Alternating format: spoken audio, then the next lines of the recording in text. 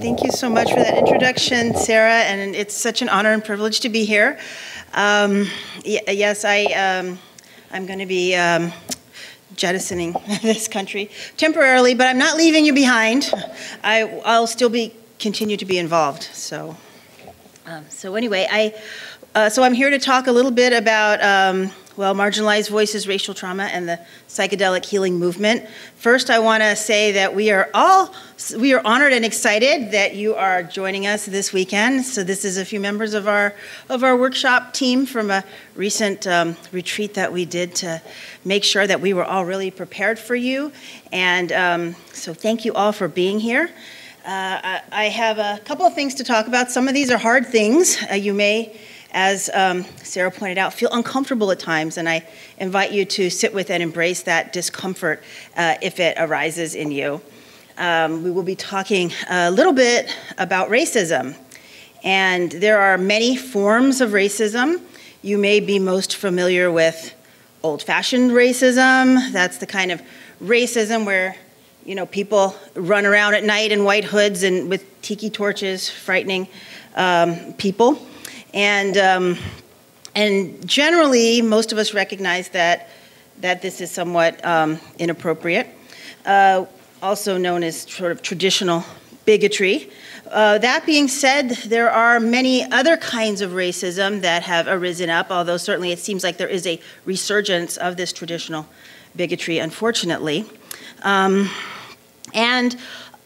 so these more subtle kinds of racism often people say they're unintended, and we make a big distinction between intended versus unintended, but the consequences are the same for those of us who are targets or victims or who are oppressed by it. And bad intent is almost always denied by perpetrators, even the ones in this category. So conscious intent is not necessary to perpetrate racism. Overt feelings of hate and prejudice are not needed to perpetrate racism. And there's many other kinds of racism. So symbolic or modern racism is when people may embrace negative stereotypes about people of color or may believe that certain groups are morally inferior to other groups or have a deficient or defective culture. We have other types of racism that are seen more commonly in more progressive or liberal groups, such as aversive racism, where people say they support equality, but they still have negative or conflicted feelings toward people of color, and often this is unconscious. And there are many ways that, that this racism manifests, and it can be covert. For example, we may talk about microaggressions, which are small incidents of racism which are not obvious to the perpetrators, but may be very obvious to the targets. And we also have something called structural racism, and this is the type of racism that is baked into all of our systems, right? Because given that almost no one admits to being a racist today, and yet racism persists, so how is this? And it's in here, it's in us, it's in our movement, unfortunately. So because it's structural in nature, and it's woven into nearly all of our social systems, we end up having outcomes that tend to be unfair. We have policies and practices that benefit white Americans at the expense of people of color. And individual and structural racism exist in synergy, each supporting the other. And so all of our work today, as well-intentioned as it is, occurs under the umbrella of white supremacy. And as an example, I'm going to show you some unfortunate statistics. Why are we here today? We're here today to, in part, train more therapists of color to do MDMA-assisted psychotherapy. And again, structural racism can exist even when no individuals are racist, creating unequal outcomes. And here we see, as of last year, all of the therapists who have been trained to do MDMA therapy are, for the most part, largely white, with just under 10% being people of color, and that number includes some internationals. And we had some recent revisiting of some of these numbers, because this was one of the things that prompted us to have this training and event in the first place. And and doing a survey of all of the therapists, the MAPS phase 3 therapists, we see pretty similar numbers, with 90% of the therapists being white, and not even one African American therapist. So these are pretty bleak numbers, and we desperately need psychedelic therapists of color to take these medicines back to their communities. And so this prompted an article I wrote, Psychedelic Therapy is Coming and Who Will Be Included. And also this prompted this event, which will be the largest cohort of psychedelic therapists of color ever to receive this training. So we're so excited about that. And we have over 50 therapists who are going to be receiving, over 50 therapists of color who are going to be receiving the training this week, which is going to be a huge game changer, I think, for the landscape, and is going to bring in some much needed wisdom, perspectives, energy, and just so many wonderful things that I think have been so essential and missing from this otherwise great movement. Okay, and so one of the things we're going to be talking about today is racial trauma. And I want to give an example. I have, unfortunately, no unlimited examples of racial trauma. This is a case of someone I'll call Luther, who in August of 2016 was driving to college in Mississippi from his home in California. And while passing through Texas, he found himself approaching a police checkpoint in El Paso, which worried him and also alerted him to the fact that he was going the wrong way. He had veered off his correct path. So he made a U-turn as he realized that there was not supposed to be this police check on his route because he was realized he was going the wrong way. Well, the police spotted him turning around, and what do you think they did? They said, a black man making a U-turn, and pulled him over. And then the officer asked to search his car. He said, okay.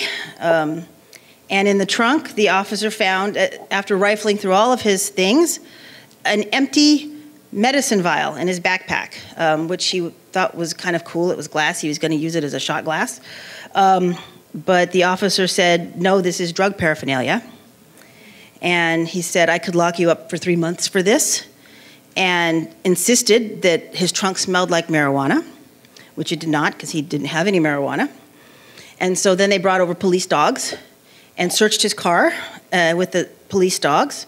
And the police dogs supposedly did not find anything in the trunk that supposedly reeked of marijuana, but did indicate somehow that it smelled something on the door of the car, which was bizarre because he had just had it washed.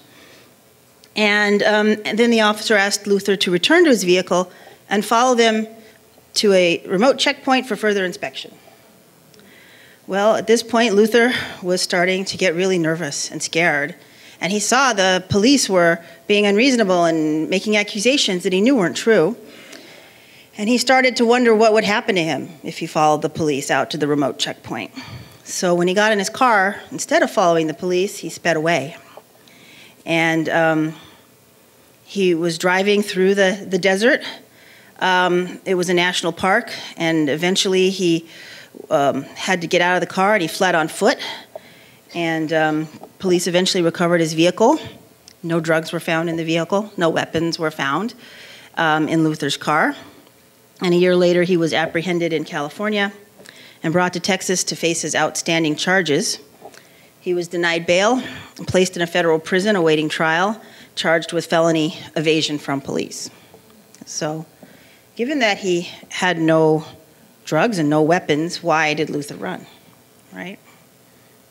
So, we'll be thinking about that as we go. Racism is real and systemic. Here's an example comparing black people to white people. Some people say maybe racism against white people is now as bad as it is against black people. Well, as far as we can tell by every economic, social, and educational indicator, this isn't the case. A typical black household has accumulated less than about 1/10 of the wealth of a typical white one. and it's only getting worse. In the past 25 years, the wealth gap between blacks and whites has nearly tripled, according to research by Brandeis University. And on top of that, there are also gaps in terms of who graduates from college. Actually, the racial gap in who's graduating has widened since 2007, with Black and Latino students slipping further behind in college graduation rates. It's not just economic indicators, but health as well, where we see the shocking difference in infant mortality rates between Black and white babies, with Black people's babies dying at over twice the rate of white babies. Maternal mortality, also incredibly high, as well as several other indicators of health, such as childhood obesity, hypertension, and diabetes. So African Americans have the highest death rate and shortest survival of any racial and ethnic group in the US for most cancers as well. And Black women are much more likely to have pregnancy complications that shouldn't even be an issue in developed countries. Why is this? Our own research has found anti-Black bias across the US. And in order to get this data that I'm about to show you, we looked at the data from Project Implicit, which is a study that runs at Yale that collects data nationwide and worldwide on bias, in different types of bias. I happened to download the data for their Black-White Implicit Attitudes test. And I calculated the mean scores for each US state, for white people by state, and everyone for each state. And I color-coded the states based on the scores using the following key, where we have the most anti-Black bias as in the positive arena, like a +1, and the highest anti-Black, slight anti-Black bias or no bias at a 0, and then the strongest pro-Black bias would be negative numbers, none of which you see here. And so if we've categorized this as low bias, let's say as a green, and keeping in mind that these are all not zeros, so there is still bias, and then a stronger bias at this red, where we have the higher numbers, this is what our country looks like in terms of bias, just looking at white people. And as you can see, some places are more biased than others. Among white participants, the least biased live in Oregon, and the most biased live in North Dakota, and a few other places that I try not to visit, like South Carolina and New Jersey. I don't know what's going on with New Jersey. But if we add everybody into the mix, we see our country looks a little different.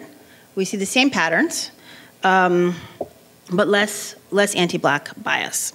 And we see the least biased place to live is Washington, D.C., followed by Georgia, and the most bias is still in North Dakota, so definitely don't go there.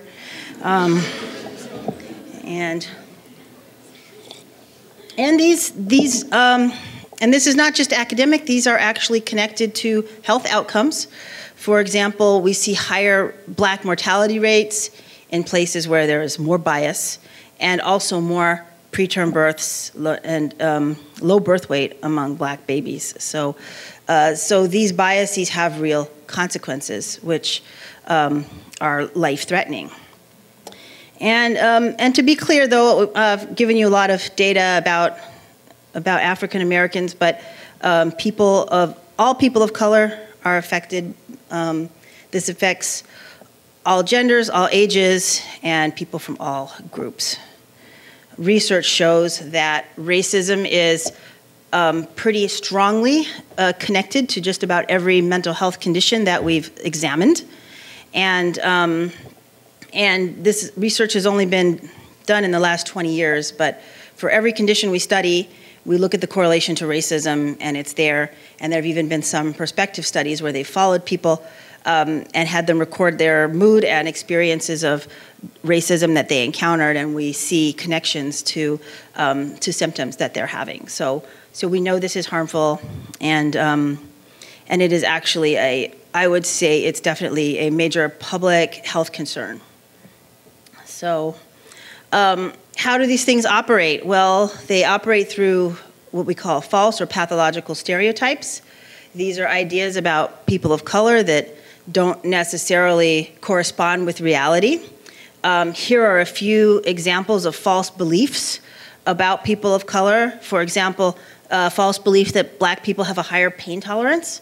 So what does that look like when you're a black person going to the doctor and you need medicine for pain? You're not going to get it as in the same way that the white patients are going to get it. You're not going to get as much medicine when you're delivering a baby, per se. And you're not going to be listened to when you're being arrested and you're told your handcuffs hurt, right? So there's real consequences for this. Other false stereotypes include things like black fathers not being present, even though research from the CDC shows that they're actually more involved with their children than their white counterparts. Stereotypes that most black people are poor, and although statistically on average do have lower incomes due to oppression, most black people are not poor. That black youth abuse more drugs, which is also not true. They are less likely to abuse drugs than white and Hispanic counterparts. And then finally, that people of color are not true Americans. Here we have recently President Trump tweeted that 4 Democratic Congresswomen should go back to where they came from, even though all of them are US citizens and 3 of them were born here. So his comments were fueled by stereotypes that people of color are not real Americans and don't belong here. And so all of these things contribute to what we call cultural trauma. People of color tend to have higher rates of PTSD, and some of this is from large-scale historical traumas that continue to be perpetuated in large or small ways, such as being told to go back where you came from. And we see this in research. We see this in groups that have had horrible traumatic things happen in the past. We see the children and grandchildren of Holocaust survivors more susceptible to PTSD. And they've even identified some biological and inherited mechanisms that contribute to that.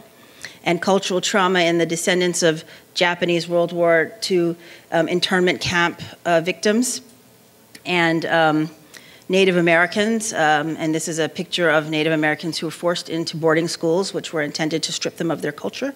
Many were abused, and many Native American adults today had been forced to attend these boarding schools. And also we see history of lynchings, which occurred not only to African Americans, but also to Hispanic Americans as well. There was lynchings and mass deportations of Spanish-speaking US citizens in the late 19th and early 20th centuries, and they were deported in mass back in 1936, and obviously these types of abuses continue perpetrated by our government today, as well as the African American traumatic experience of being kidnapped from Africa, forced into slavery, and having to endure socially sanctioned abuses, rape, Jim Crow laws, marginalization, and discrimination in the current times. So these are ongoing traumas. They didn't happen at one point in time and stop. They continue today. So cultural trauma is a real thing. And when we think about things like psychedelic substances, we see that white people have safe spaces to explore the use of these substances, whereas people of color generally do not. This is a picture of the University of Pennsylvania. I was a faculty there for 4 years. 3 days a week at night, it was very common to see drunken and high undergrads staggering along the streets of West Philly. And the cops were out too. Were they arresting the kids? No, they were protecting them, right? You didn't see the same treatment to the black youth who were actually in the same neighborhood. So, we come to understand, we realize that the war on drugs is perhaps really a war on people of color, where original drug laws were intended to target people of color and still do. Policing efforts are heavily biased in favor of minority neighborhoods and people of color. And these assaults have resulted in incarceration and trauma, particularly in Black and Hispanic communities. For example, the Justice Department released a report about Baltimore, where they found that African Americans used drugs at comparable rates to other groups, but were arrested at 5 times the rate of others. So we know that we can demonstrate that there is an imbalance in how these rules are enforced. So Black and Hispanic men are heavily subject to profiling by law enforcement, and as a result may be dealing with stressful legal issues in addition to traumatization. And drugs are often frequently an excuse for humiliating and traumatizing searches and incarceration. And so when we think about common racial traumas, police harassment, search, and assault is one of them. In addition to problems like workplace discrimination, we see many people who've been traumatized by discrimination at their workplace in my clinic, community violence, murder of loved ones, incarceration in and of itself is traumatic, as well as not getting adequate medical care or not being adequately treated for pain.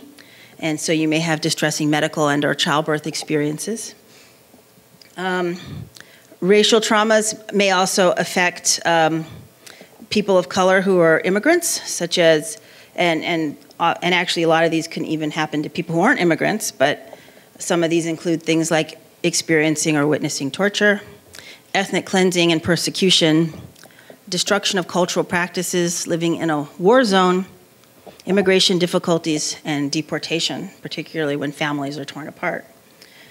So it can often feel like we are assaulted by racism on all sides from many different sources: microaggressions, invalidation, invisibility, lack of respect, hypervisibility, stereotypes, racial profiling, and prejudice, and hate.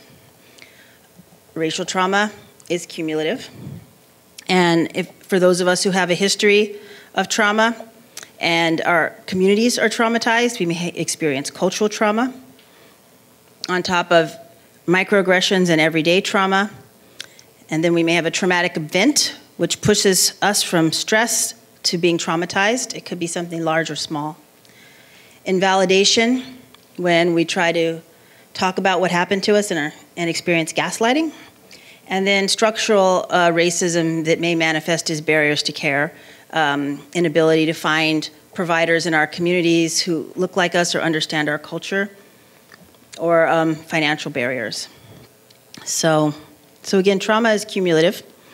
One question that I have wondered is, can MDMA-assisted psychotherapy help people who are experiencing racial and cultural trauma? We know that it has the potential to heal the wounds of many types of trauma, but racial trauma remains an empirical question.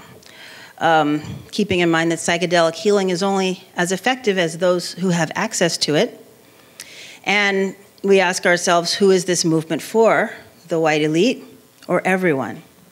Are we simply replicating the oppression and exclusion seen in our larger society? Or are we going to do this right? We know that Black Americans are being left out of psychedelic research, as are many other groups of color as well. And so I say, do Black lives really matter? Thank you. Our lab did a review of the psychedelic research studies to date worldwide and found exclusion. By and large, to date, almost all white people have been part of these studies, both as patients and as researchers.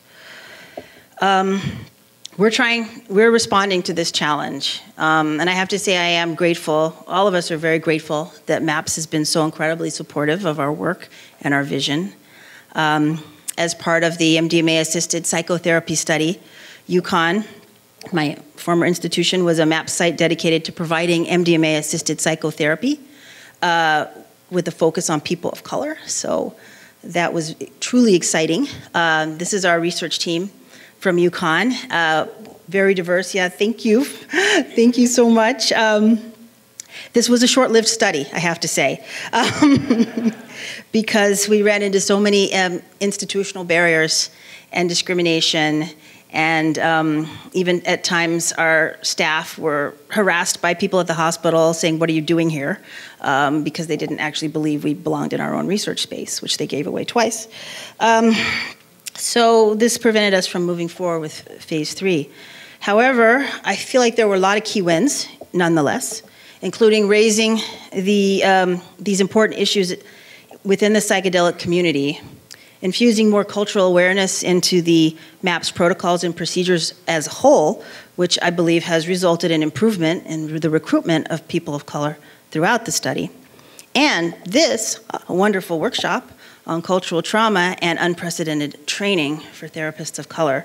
And because of this work, I've had the opportunity to be part of a national conversation on this issue. And so much good has come out of this. And I've been excited and humbled to be able to talk about this coast to coast on all major media outlets as well. And I left UConn and found a new job in a more supportive environment at the University of Ottawa, where, again, I am the Canadian Research Chair for Mental Health Disparities, and looking forward to having a larger platform. Thank you. Thank you. Larger platform to disseminate my work. And I have to believe that Canada is going to be a little bit better. They did legalize marijuana, so that seems like a good sign for the work ahead that I want to do. But the fact of the matter is, no matter where I go, I'm still a black woman, so we'll see. Jury's out, but I'm very hopeful.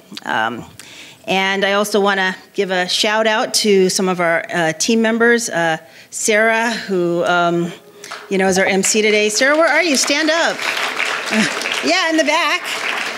Who is amazing and working to change the world. Other team members include Jamila George. Stand up.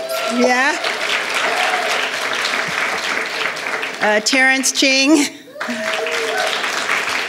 And we did a great talk on racial trauma and psychedelics at a conference, ISTSS, recently. And we are doing a special issue for the Journal of Psychedelic Studies. And we're so excited. So many of you here are involved in some way or contributing to that issue, and that's going to really also get the word out in the psychedelic and the academic community about this work. And I'm also blessed to have my guest co-editor here, Bia Labachi. Please stand up. Another shout out. She's a fantastic, kick-ass Brazilian anthropologist, ayahuasca scholar, and director of the Chacruna Institute for Plant Medicines, which she's drafted me into their fold. And I also want to put a plug in for the Psychedelic Liberty Summit that's coming up in San Francisco. So super excited to be part of that work on behalf of people of color.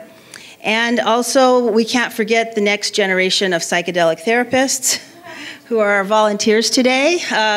Stand up. Stand up. Yeah. And so that's really where the future is. And sometimes you just, I don't know, have to wait for old backwards people to die off and let the new blood take their place, myself included. So thank you. And this is a shameless plug for my book that's coming out on eliminating race-based mental health disparities. And so that'll be released soon. And that's all I have for today. Thank you so much for having me. So.